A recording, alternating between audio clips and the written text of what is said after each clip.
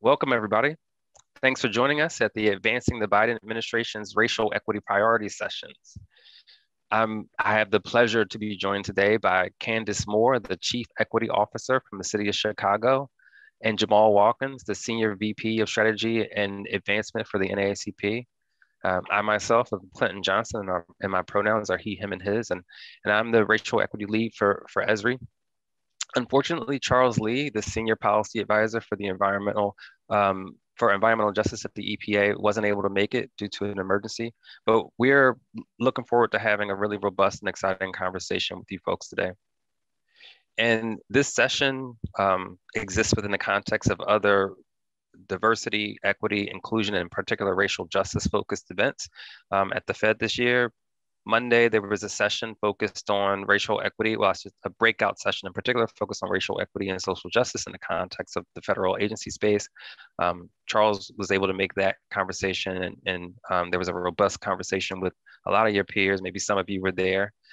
Yesterday, we had a couple of sessions that focused on diversity and inclusion in the GIS community, the North Star and Blacks in GIS event, where we talked about careers and leadership in GIS, and an event in the afternoon, creating inclusive spaces for women of color in GIS technology, where lots of women shared their experiences and opportunities and challenges and successes in pursuing their career through GIS. And today we're here having this conversation about how GIS and collaboration between government, nonprofit, and other sectors can help support your efforts to advance the Biden administration's racial equity related priorities. And later on this afternoon, there'll be another session on gender inclusiveness from the framing of the United Nations, where the focus there is to look internationally at ways to advance women's rights. So quick overview. I'm going to quickly try to walk through how GIS can be used as a framework in a sense to address the racial equity priorities for the federal government administration. And I want to quickly get to a point where you all have a chance to meet virtually. Candace and Jamal, I think they have really powerful stories, and so they're going to share a bit about themselves. And then we're going to have a moderated conversation where we talk about the what's being done today and what are the opportunities in the future when it comes to mapping and analyzing racial equity, using GIS to really operationalize racial equity and to connect with folks to address their enterprise-wide challenges with advancing equity. And then we'll have a Q&A period where you all get to ask some questions. But I would say feel free to start tossing questions into out there already, and we'll start looking at some of that stuff and get things ready for later on. So people all across the country are just trying to live healthy and successful lives.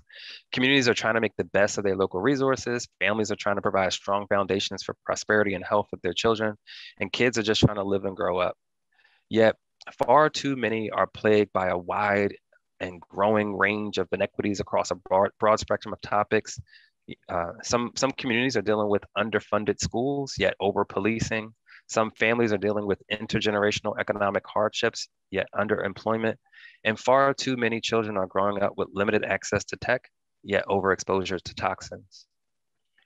And there are many individuals, communities, and organizations that are working to understand and to unravel these racial injustices. In fact, many cities, counties, and some states have even declared racism as a public health crisis. And many commercial organizations are stepping up to do their part, recognizing that racial injustice is really everybody's problem to address. And in most cases, folks are committed to driving that change through cross-sector partnerships, particularly with folks in the nonprofit space.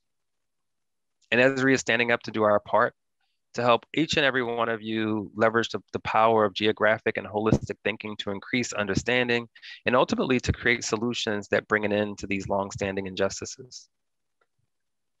And the Biden-Harris administration is also stepping up to lead, making racial equity a priority, and in many ways recognizing that racial equity and social justice has a role to play across the board.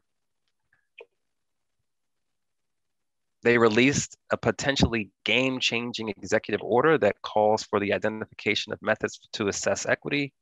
It tasks federal agencies with conducting equity assessments It seeks to advance fairness and opportunity through equitable allocation of resources. It promotes equitable delivery of benefits and opportunities. It recognizes the need for increased engagement with underserved communities in particular. And the order also calls for the establishment of an equitable data working group to help track these issues. And you know what? GIS can really help. You can use GIS to map and analyze inequities, to reveal and understand patterns of equity and inequity. Sorry, like how this map of PPE loans shows, where you see the circles that indicates the percent population, the percent of the population of that community that's white. And in this example, the redder areas are those that have more loans, and the bluer areas are those that have fewer loans. So at a glance, you can see that the redder areas tend to correspond with whiter communities. You can also use GIS to apply a robust intersectional racial equity lens that addresses the social groups that are in focus in the executive order, including race, ethnicity, religion, language, country of origin, sexual orientation, gender, and all the sort of characteristics that get at class. You can use GIS to go deeper to understand the barriers to equity and also identify healthy patterns. This map takes the other map and goes a little bit deeper and looks at the outliers. So by looking at the outliers, you can address those inequities more intimately and also identify and uplift and then promote those whatever decisions and practices that are leading to more equity. You can also apply the entire racial equity workflow to ensure more equitable delivery of services across the board. And at the core of that is constituent engagement. So you can use GIS to increase engagement by using racial equity focused hubs that really keep the conversation aligned to key initiatives, allowing you to engage communities using surveys to collect sentiment, demographics, and location information to help drive change. And you can use story maps to share a complete narrative to walk through those decisions and practices that lead to the community conditions and assets that lead to disparities in community outcomes. And of course, there's a lot of rich data available in the Living Atlas and Esri's maps for public policy that can help empower the data working group to drive change. And for those organizations that need to apply racial equity and social justice across the entire enterprise, including the growing list of racial equity leads, there's a lot of resources available to help facilitate the understanding of priorities, of impact and scope in a structured way, aligned with best practices for developing racial equity action plans, integrated with best practices for GIS, so that you all can create geospatial strategies that help your leaders orchestrate the delivery of geospatial capabilities to drive the racial equity initiatives that you need to throughout your organizations. And so all of this is a part of Esri's really comprehensive GIS and location intelligence resources that help support a broad range of racial equity and social justice initiatives. And all of this is really derived from the work that you all are doing, folks like Candace and Jamal is doing, and all we've done is sort of identified the patterns and infused all of that with GIS. And we intend to continue to grow and evolve these capabilities as your needs grow. So now, hopefully that was quick enough, and I want to get you all introduced to our great panelists today. And so we'll get started with Candace. So we're going to go through all those technical things where I'll clumsily stop sharing and give her the ability to share.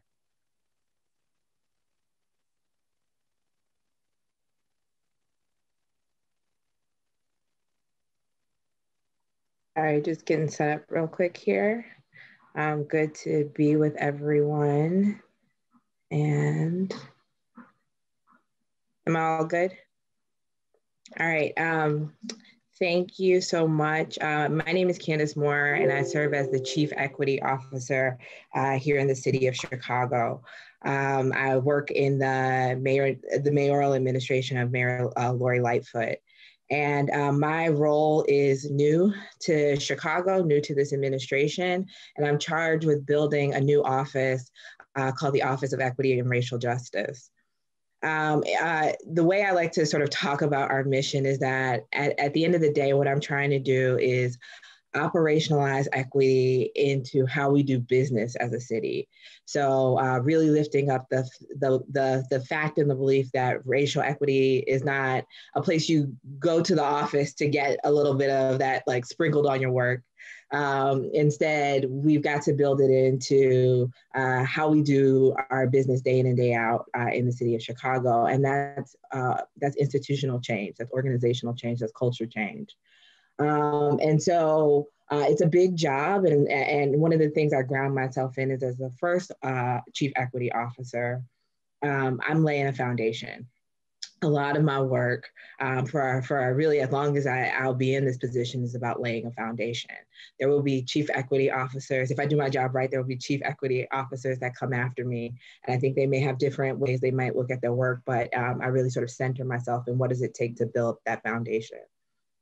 And it is from that question that we built up a strategy that we call Together We Heal. I really think I connect to what Clinton laid out in terms of how do you engage community around a strategic institutional change process is sort of a fundamental question. And how do you engage community in this moment of racial reckoning, in this moment in which there is so much about our communities that are changing rapidly underneath us as we deal with COVID, as we deal with the changing world. So how do we think about the change that's needed right now? And so Together We Heal is a multi-pronged strategic plan that my office put together that says, first, we need to think about how do we support healing in communities. Second, how do we think about leading public and collective reckoning? And three, how do we own institutional transformation? And what I want to share with you all today is how tools around geospatial tools and the partnership that we've been able to do with Esri have allowed us and supported some of that work that we've been able to execute. So the first part of what we did here in the city is we launched a community challenge around racial healing. And part of that was coming from the fact that so many of our communities were already doing the work of healing in their neighborhoods, in their networks. We were learning about peace circles that folks were doing, but we were also hearing people say, man, I don't see what's happening around the city. I feel like we're the only ones doing it alone. You know, can the city be a partner with us on this? Who else do you know is doing the work? And so in listening to the feedback that I was getting from community members, we thought it would be really important to actually create a community opportunity for all of us to sort of step into this space and to ultimately see the work, to see that this work is bigger than any individual neighborhood, any individual network, and that this is connected. And that energy and this culture change needs to happen, needs to be nurtured if we really want to be successful at policy change, if we really want to be successful at institutional change. Culture change is key to that. And so in our community challenge, we set it out for December, at the December of last year through March of this year. And we asked people to organize a healing event or activity with their family, friends, neighborhoods, coworkers, however they do it. And we left it broad because we know there are many different ways people do the work. But we want to see it. We want you to be able to share it with us. We want you to literally put it on a map so that we can see it. And then we want to create that map in such a way in which other folks across our communities can explore and can see and can connect around that.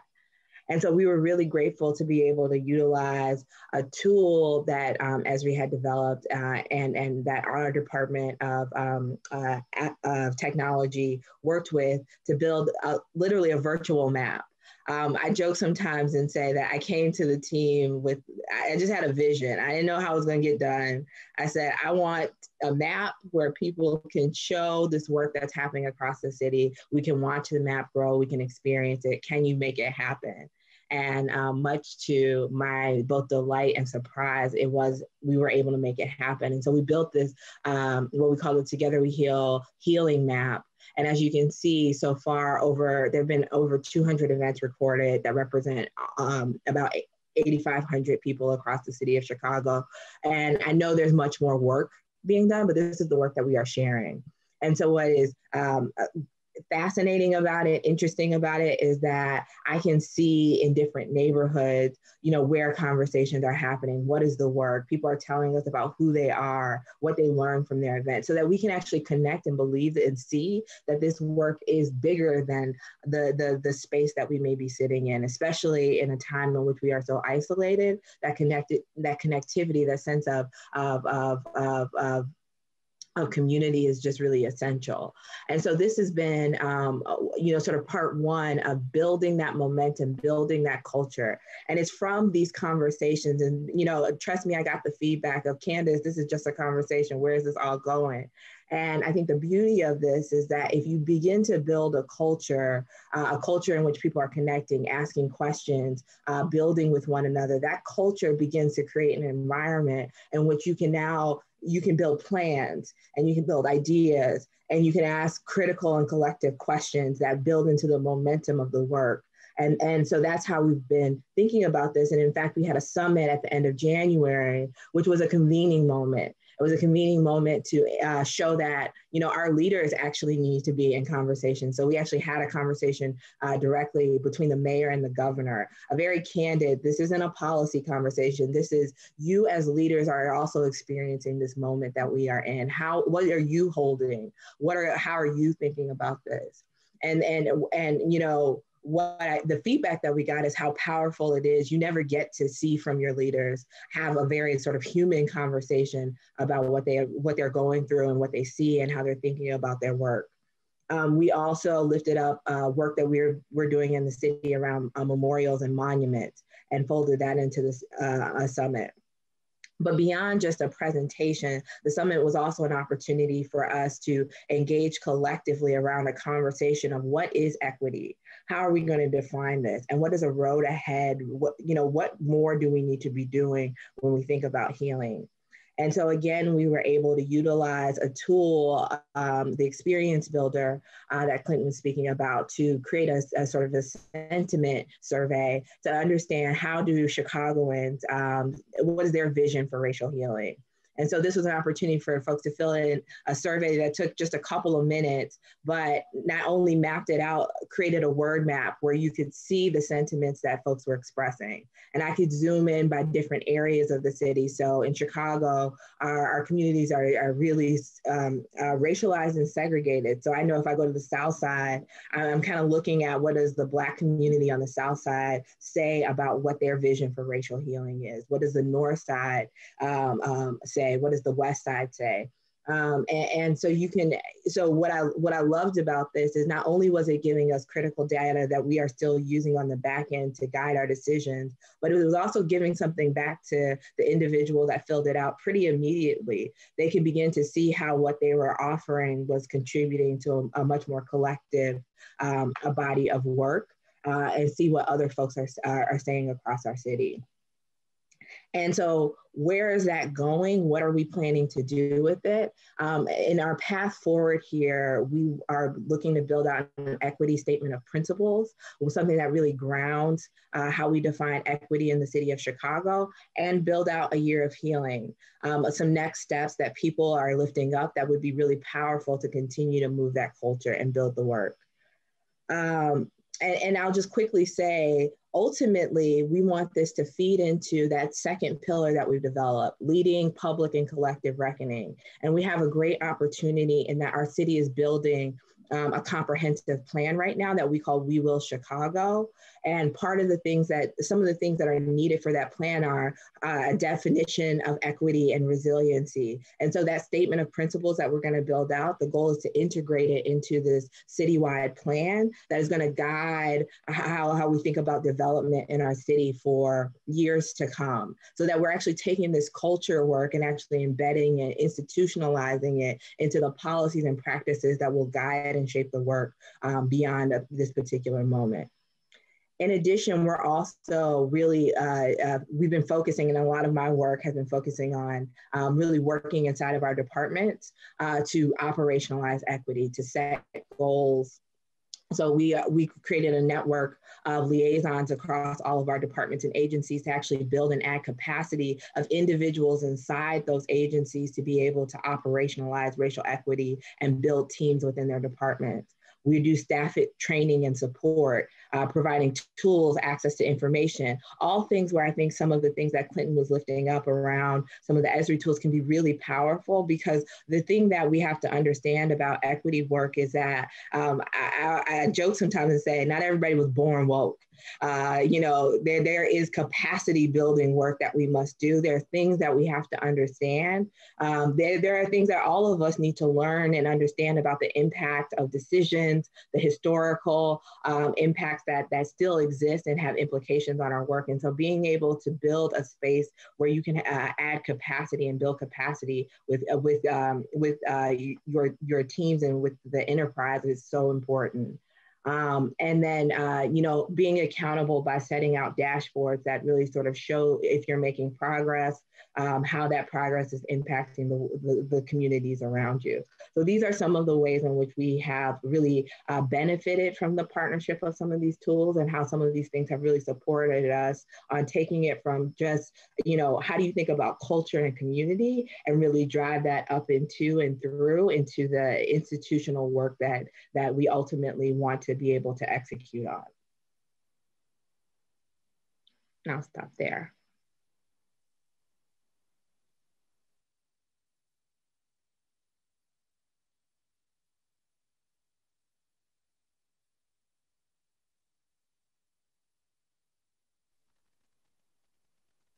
Thanks, Candace. And now I'll hand things over to Jamal so he can share a bit about his own journey before we get into a lively discussion with these two great people. Thank you, Clinton. I am really excited about the space that we're in regards to this discussion, and grateful to the team at Esri, Margot, and others behind the scenes for really making sure that we're having a robust dialogue. You all have heard the stage being set by Clinton. You just heard from Chief Moore, who represents a city that I adore, Mayor Lightfoot, and the great state of Illinois. My name is Jamal Watkins, and I proudly serve as the SVP of Strategy and Advancement for the NAACP. And in this moment, I bring you greetings on behalf of our organization, President and CEO Derek Johnson, but more importantly, our almost 3 million members, advocates, and activists who live and work in community, and roughly 2.4 million of those folks who are also active online. Now, what's interesting about narration and the journey that we're on is, I will lift up, when I think about our association, we are housed in many ways geographically. And so when we think about our footprint, we are in 47 states where we have a true field presence. Now, we have members in all 50 states and the District of Columbia, but when you look at North Dakota, South Dakota, Wyoming, not as many of us there. But what's important about this is that we're able to track this data, and we've mapped it on the platform using, ArcGIS. And that allows for us to really talk about and know what our capacity is in terms of density and in terms of reach. What's also exciting about this sort of perspective, when we think about how we look at who we are in terms of our followers online and who we have in community, is we've done this same mapping with our partner organizations. So think Urban League, think National Congress of American Indians, Unidos US, the fraternities and sororities that make up the Divine Nine. We have done this effort to really map where they have a footprint, who their members are, because that is how you end up connecting the dots around the capacity in order to do community work with the issues that we care about. In fact, I was fascinated a couple of years ago when we started this journey. We worked with the National Baptist Convention in mapping their church organizations. Think 7.5 million members, thousands of churches. But when we looked at Georgia, the National Baptist Convention had at least 2 to 3 churches in every single county in the state of Georgia. Now, why does that matter when you fast forward to what we just experienced in 2020? Voter registration, voter turnout in the Black community. They literally were in every pocket of the state of Georgia, and then were able to mobilize their base in their churches in order to do that type of outreach. And so as we think about the numbers of our organizations, the NAACP's philosophy is very simple. Our theory of the case is rooted in people plus data equaling advancement. In a limited resource environment, we understand that, we don't have unlimited options. And so we have to look at things through a very strategic lens. And so us knowing that we're rooted in community, then taking the data that helps shape what we decide to do and focus in on in terms of policy advocacy really allows for us to move a winning agenda in the right way. Our president and CEO, Derek Johnson, has literally been on the forefront of advocating that the goal for us year in and year out is to develop clear outcomes. And as an organization that advocates for public policy, this is not about us doing work that makes us feel good, but about doing work that makes life better for the Black community, the communities we serve, and ultimately the nation. Now, in terms of a framework, which I think is important to step back, and this will mirror what you heard from Chief Moore, what you've heard from Clinton, is we want to track data.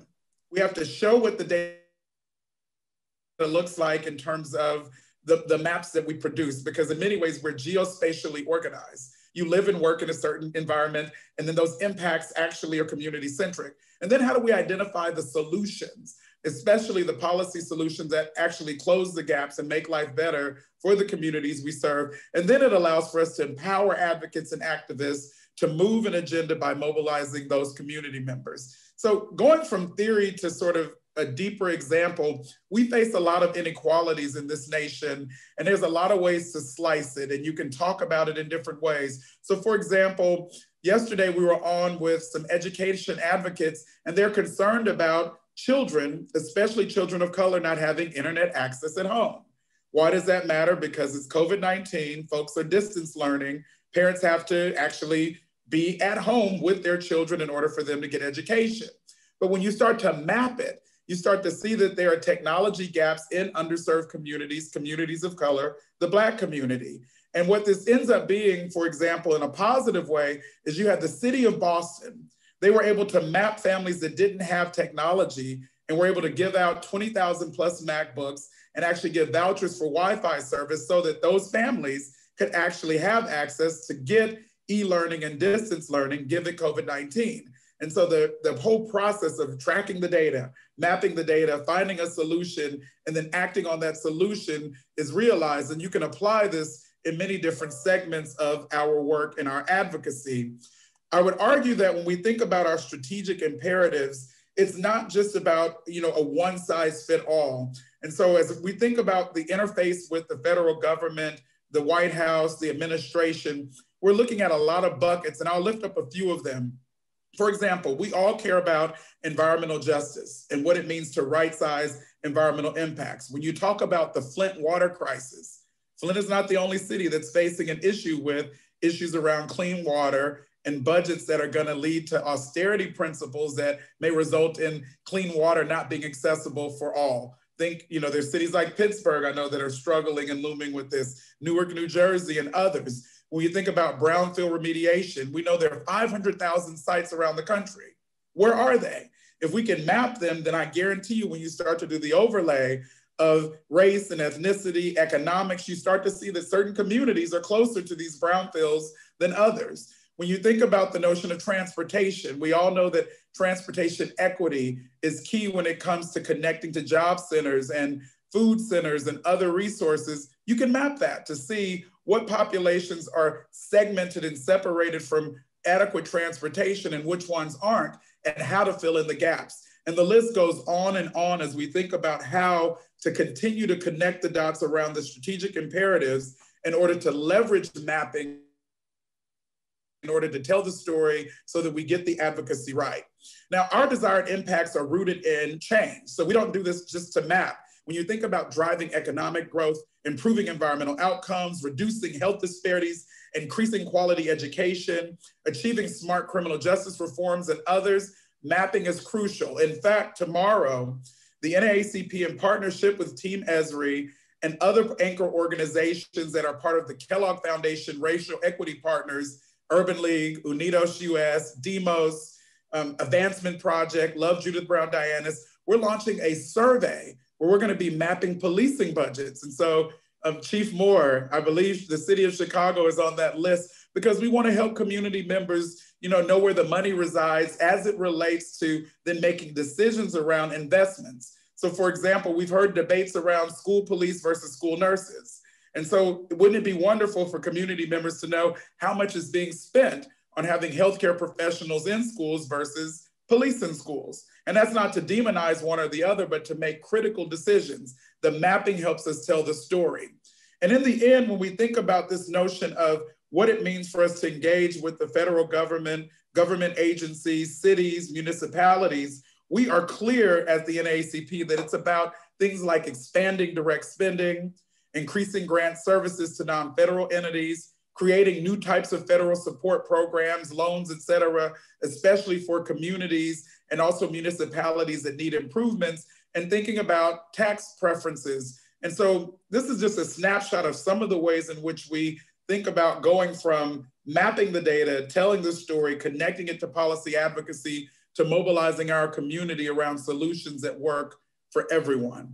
So I'm excited to be in this space. I'm going to stop sharing my screen and turn it back over to you, Clinton.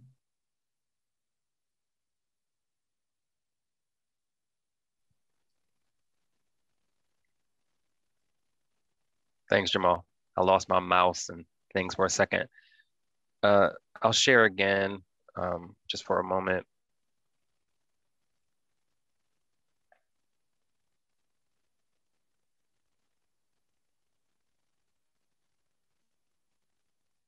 Terrible at this. What's happening? Sorry.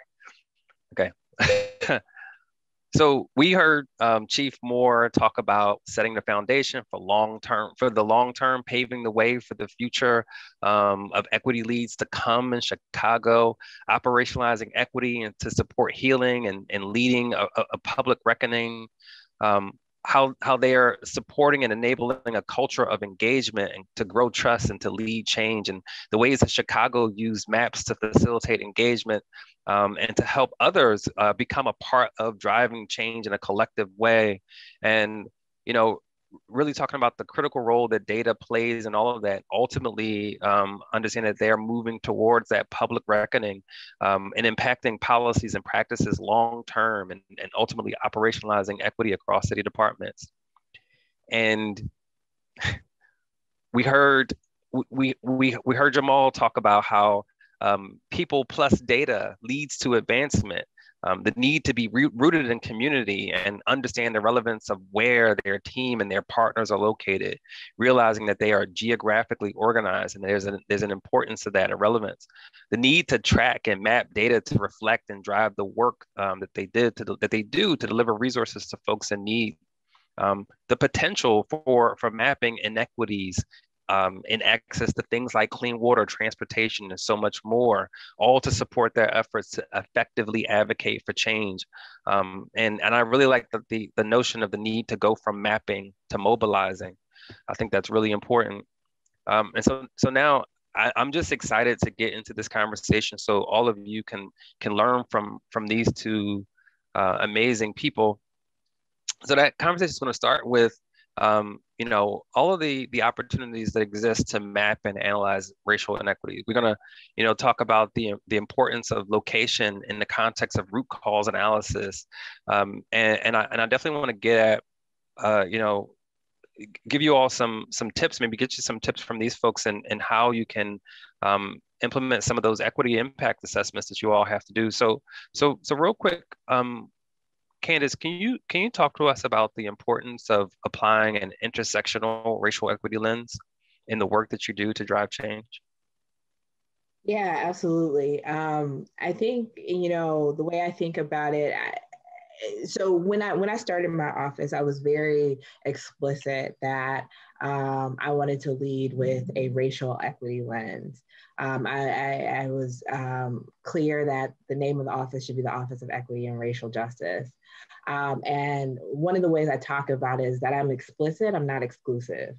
I think if we don't understand the way that race plus gender creates a not just an added experience, but a unique experience, that intersection of identities and the ways in which histories and societal positioning come together, can create a specific experience for a set of folks that is not the same or similar to the general experience, or even to experiences that they may have relative to one aspect of their identities.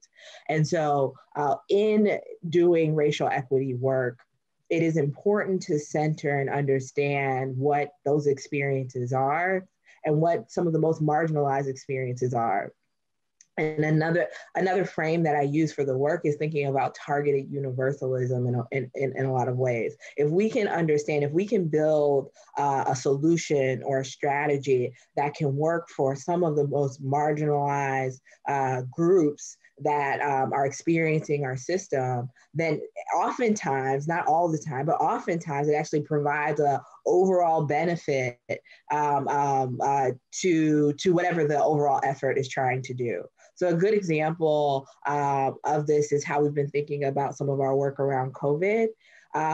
We had a real conversation and made an explicit choice that we needed to create a specific experience in terms of how we are getting vaccine in our strategies in our communities that we can see on a map have been furthest behind. These are week in and out, we've been looking at these communities and recognizing that, infection rates, at whatever we're doing across the city, for whatever reason, they just haven't been moving. We've been executing X, Y, and Z, they just haven't been moving.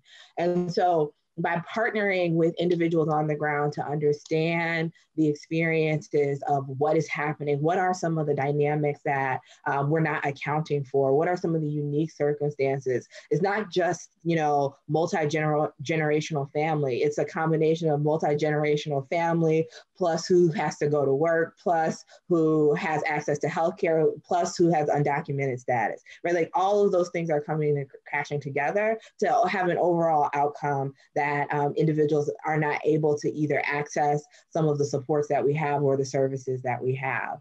And so in knowing that, especially when we think about solutions like vaccines, the question is, what are we going to do about it? What are we going to do differently? What now that we have more of an understanding of what is happening, how can we actually take that infrastructure that we use to learn and understand the problem and find and craft a solution in terms of bringing strategies there? And so I'm really excited about a body of work that we're doing right now around vaccine, because one of our hardest and sort of one of the communities that has suffered really from infection rates of COVID throughout the pandemic right now is our fastest vaccinating community.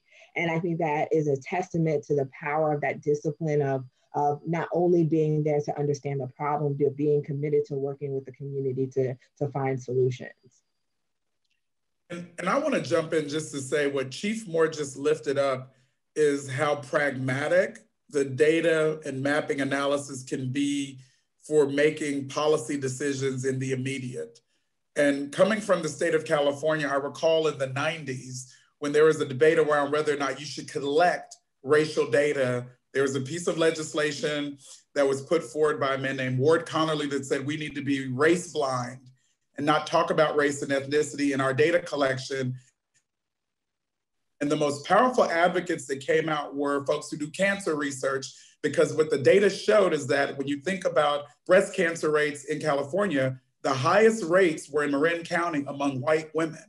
So without that racialized data, without that targeted data, how could you make the best decisions to unpack that phenomenon that was happening to that population in that county? When you fast track that type of analysis to what Chief Moore just lifted up around vaccinations, how do we make sure we're deploying those resources, vaccinations, vaccination trust information, resources to the communities that are hardest hit by COVID-19 without having the data?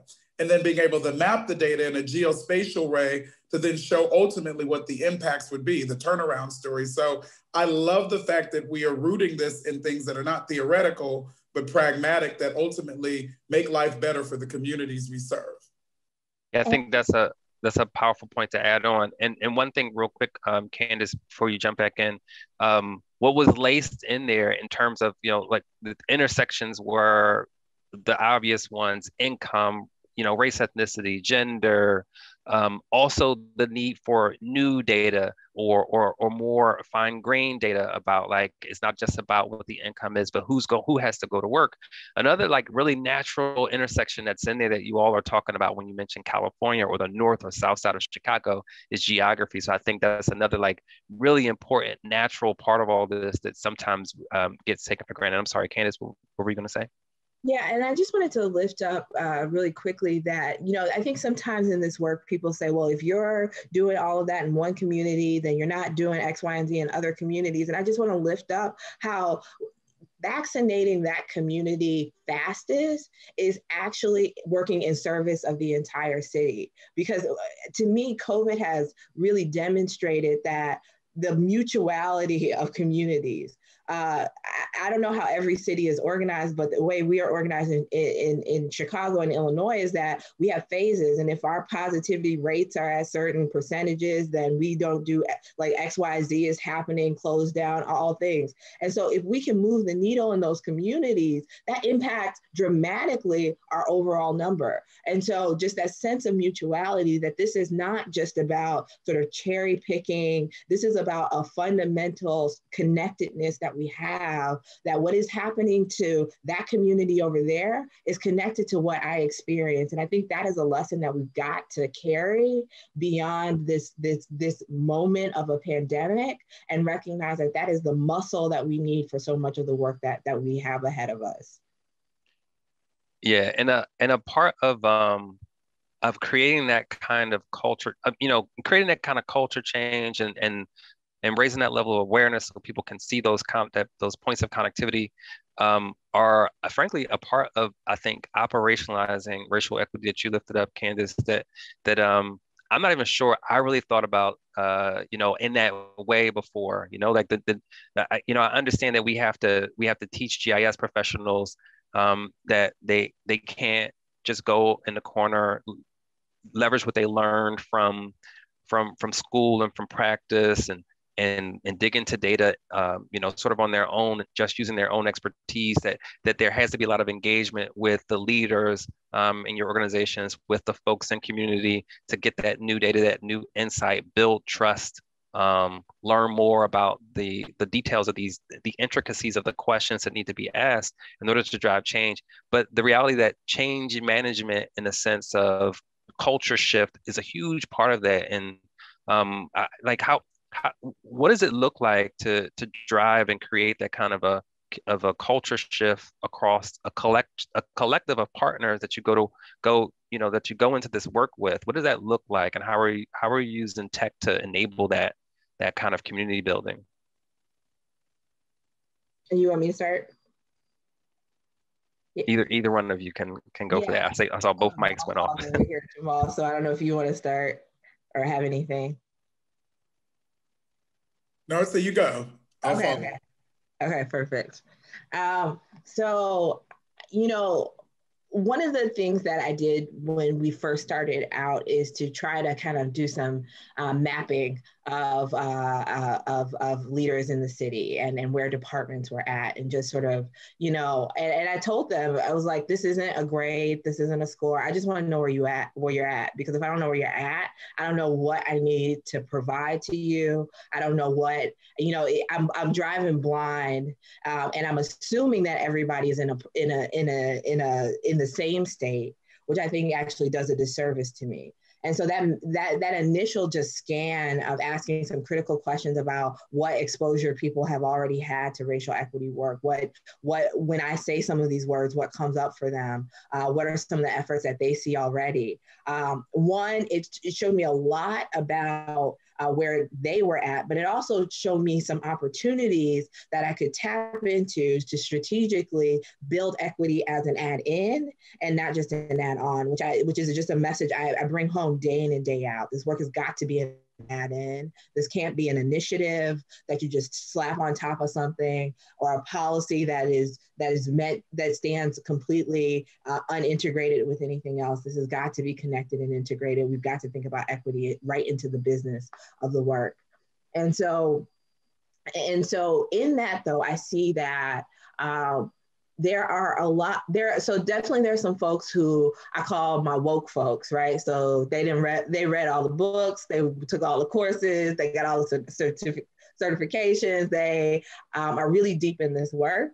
And so what I need to do with them is different, right? How I activate them, how I create champions for the work, how I support them in building the work. And then there's a good amount of folks who are want to do it, don't know how, haven't been quite exposed. And I think there's an important opportunity to build capacity by just actually like teaching, connecting, bringing tools, bringing strategies.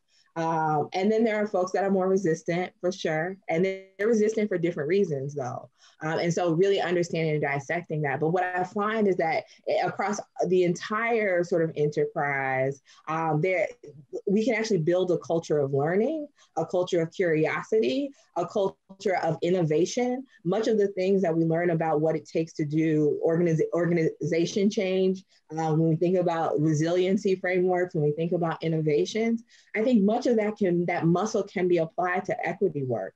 A lot of times I say my work is innovation work. My work is resiliency work. The explicit part of the work is that we are going to have honest conversations about race. We are going to ask the questions. We are going to put it on the table. I'm going to support you in not being afraid to have the conversation about race, because it is as real as anything else that we are looking at. And if we're not talking about it, then it's still happening. We are just not doing our part to build the work and to try to address it. Racial equity work has got to be affirmative. And so the goal is to really activate people in engaging in that affirmative work. And, you know, I would lean in, and I believe Chief Moore said something earlier that was really important, the mutuality of communities. And so as a national organization that's also hyper-local, we have had to really wrestle with not getting caught up in oppression Olympics. Every community you can go to has folks who are hurting in some way, who are struggling in some way. So how do you use the data and the mapping to unpack that? When we think about, say, policing budgets and police reform, the Black community, and we map this and know this, has been over-policed for years. When you get into the Latinx, Latino community, policing has been, over the last few years, connected to immigration enforcement. And we're grateful, by the way, for Mayor Lightfoot from divorcing local law enforcement from ICE enforcement. That matters. But then you go into the Native community, the tribal communities, they don't have enough resources for public safety. One issue continuum, but varied impacts. We all can work together to not only show what those impacts are, but then what are the solutions uniquely needed to make sure we're right-sizing law enforcement and public safety for the Latinx community, the Black community, and tribal communities at the same time without fighting each other or tripping over one another. There's also this other reality of using the data to really highlight the depth of need. And so when we're talking about how to create a multicultural, multiracial collaboration around policy advocacy, sometimes it's just showing folks, hey, you live in a food desert. I live in a community that has 10 grocery stores, you have none. So let's work together to figure out how to get you a grocery store in your community and what that means. And I know our friends at the Kellogg Foundation who are dealing with food insecurity for vulnerable communities cares about that. And as we connect the dots, it allows for us to not talk about our racialized differences, but how we close the gaps on the disparities and needs that we have. And so when I think about data and mapping, it does help us to diffuse some of the divisions so that we can really talk about what we need and what solutions work to meet those needs. And before we transition into questions, I like, just from listening to that conversation and thinking about, you know, all the work that we've done with other organizations, and the work that I've done, you know, working at the city of Philadelphia for so many years, when I think about things like city stat, crime stat, all the stats, when I think about performance management, and when I compare that to the nuanced ways that you all are talking about, these various intersections that define the communities and help us to understand the variance in need, even around a common topic.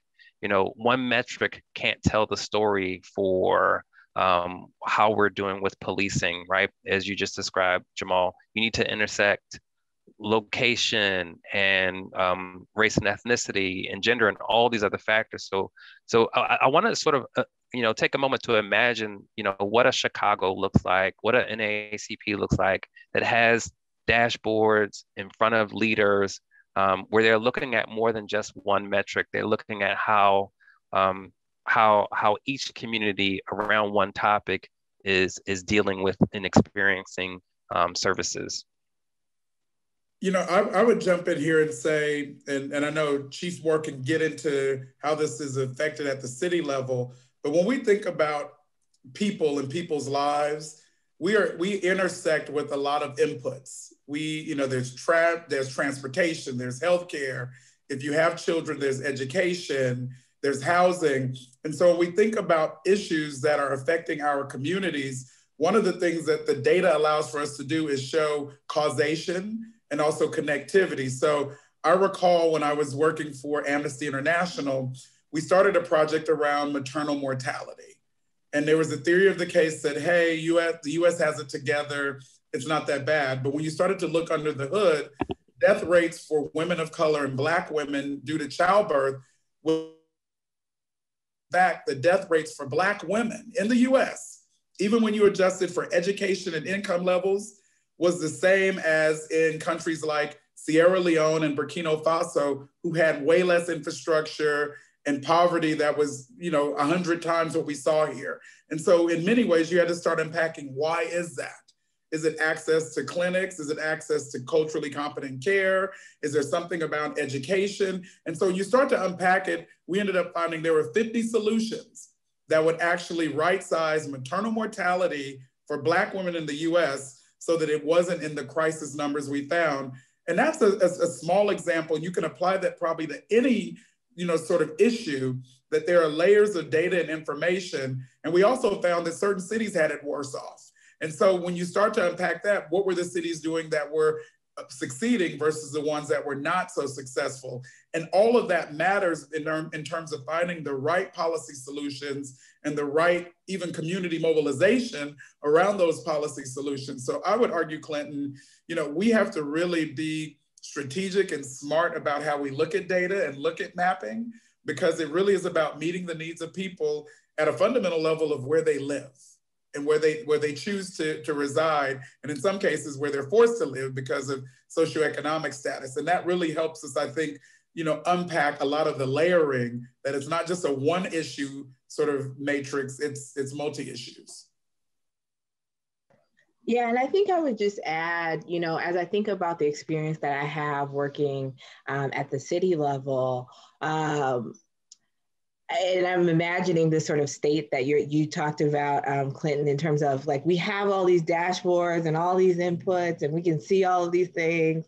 And at the end of the day, the work is still outside of that, right? The work is still with people. And so one of the things I'm always stressing is that the numbers are critical, but we cannot forget the narratives, the things that write the story and the experience in between, whatever the numbers are, right? And how do you ultimately make sure that the wall is not up between government or an institution and community such that everything, but community doesn't, right? Because the work has to be built inside and out. And so a big thing I actually stress is that as we're building these dashboards, how do we think about transparency as a value in that? Community ought to and deserves to know the same information that we are looking at. We need to come to the table and with a collective problem and say, okay, what can we do to build around this?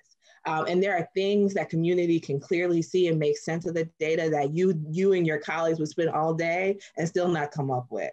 I mean, this happens time and time again. I value this principle and I still sometimes find myself running into it, right? Where I'm saying, I was looking at this and they're like, Candace, why don't you just go over here? Everybody in the community knows that that's the place you go to. And there's no amount of data that's going to tell me that, right? And so this powerful sense of like numbers and narratives coming together, I think can be deep ingredients to real fundamental transformation, because we're not just trying to transform the outcome, we're also trying to transform the process. And so that is what we need to do differently about how we come to these things if we really not only want to change this work, but we want to sustain and to transform this work. Yeah, that's really powerful. I want to transition to questions, but like that's something that I always think about. You know, the power of maps and story maps to be a vehicle for bringing narrative around whatever data we have, but then also taking that content, sharing it back out so other people working in and around the same regions, working in and around the same topic, have access to it to drive their own work. Now, there's a bunch of questions coming in. One I want to raise up real quick for you, Chief Moore. Someone's asking if COVID-19 vaccination events and sites have been considered for inclusion in the Together We Heal map, and if there's enough of a vaccination plan in place to include that yet. So they're not in the Together We Heal map. We do have tons of maps when it comes to our COVID outreach. One of the things that we've been doing as a city is that we, you know, our Department of Public Health and the team of epidemiologists really do track all sorts of data.